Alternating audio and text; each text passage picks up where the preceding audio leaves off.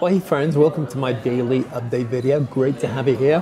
Hey, in a moment, I want to share some thoughts on how do we live from the perfect rest of God, and how do we kill striving and the hustle culture that the world will try to put upon us. But it's great to be here with you today. I'm in one of my favorite cafes in the world,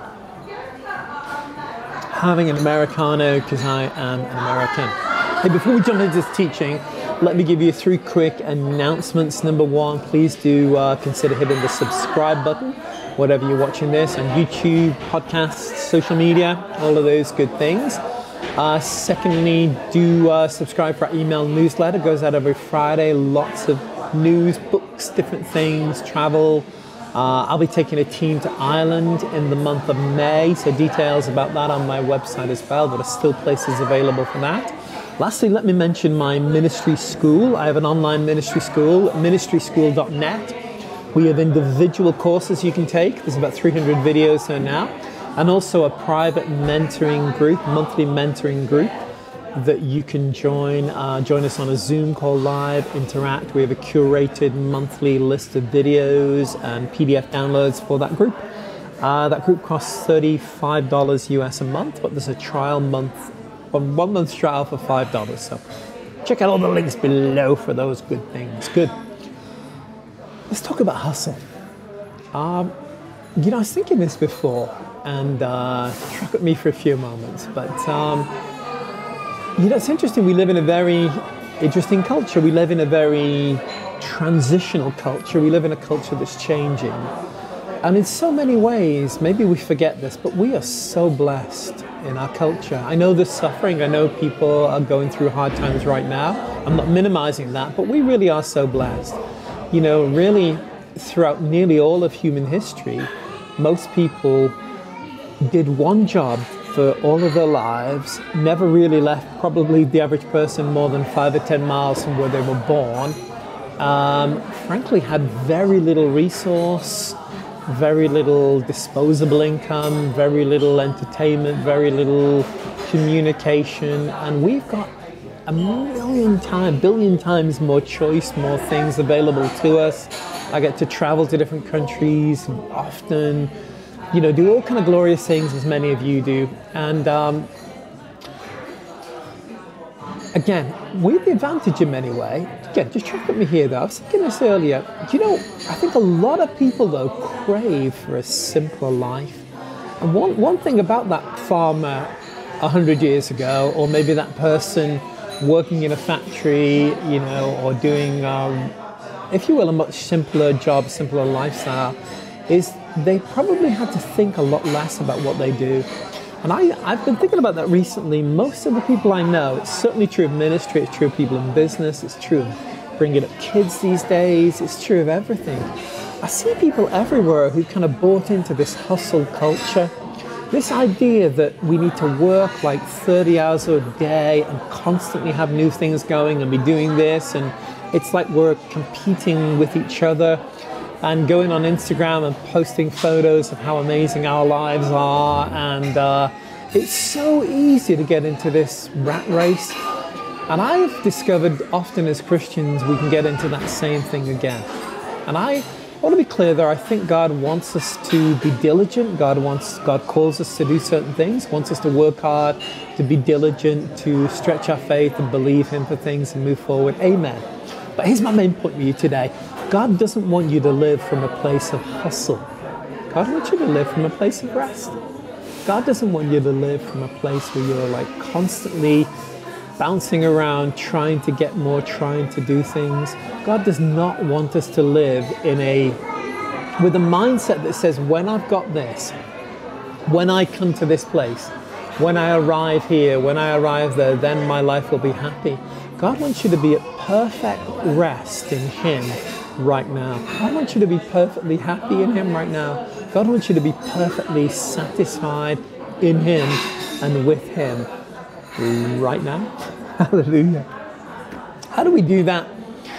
Let me give you 3 quick keys. Number 1, I actually think we need to see through the lie of that kind of, I'll call it hustle culture today, that rat race. We need to look at it and actually realize you can't win. It's a race you can't win. You can't earn enough money. You can't get enough Instagram followers or whatever that might be. You can't get enough people in your church. You can't get enough orders in your business. You can't get enough kids at college and, you know, perfect life thing to make you feel happy. Yeah, God wants you to be satisfied in Him, not with, you know, the multitude of the things you possess, whether they be material things or immaterial things, digital things, whatever. And it's actually really good to look through that, to actually see the lie of something.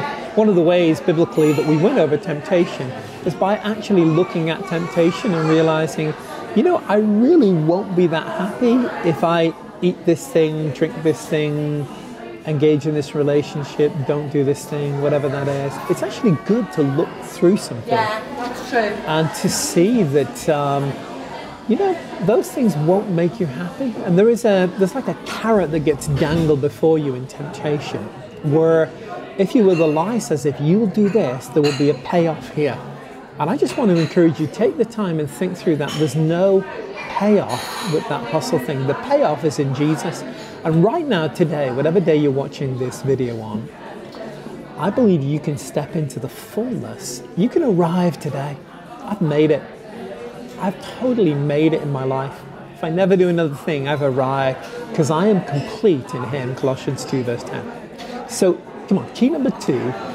We've already arrived in Jesus Christ. We've settled. Jesus, the Bible says Jesus sat down. He's ascended on high and He sat down. Why is He sat down? Is He tired? Well, no, He sat down because the work is finished.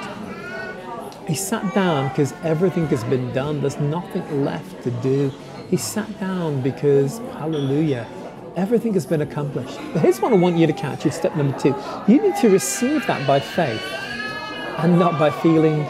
If you wait to feel or have an emotion that you've been utterly satisfied, you won't get there. But what we've got to do is by faith appropriate the promises of God. In the same way we read in the Bible He's our Savior, we reach out by faith and receive that salvation.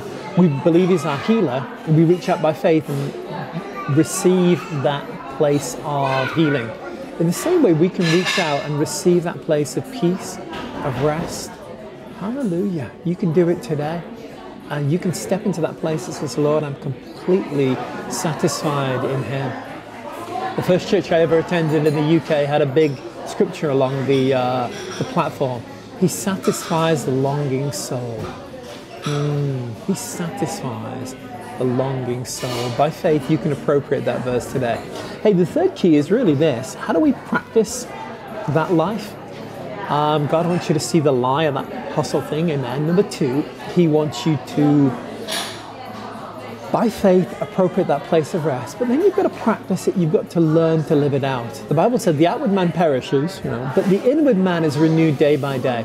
And how do we maintain that walk of peace, of rest? I think it's actually quite simple, but what we need to learn to do is to thank God for it every day, not try to work at getting back in there.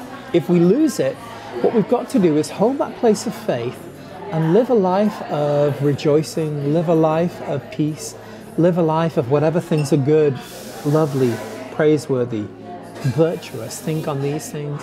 We need to live a life of practicing that life of rest. And at times, like all things, Satan's going to tempt you on it and try and drag you back to that rat race, hamster wheel situation. Practice saying no. Practice the peace of God. I believe we can learn to bring ourselves into the experience of the peace of God in about 5 seconds. It may take you a little longer at first, but the more you do it, you practice His peace, you practice His presence, and that'll be an incredible blessing to you. Boom.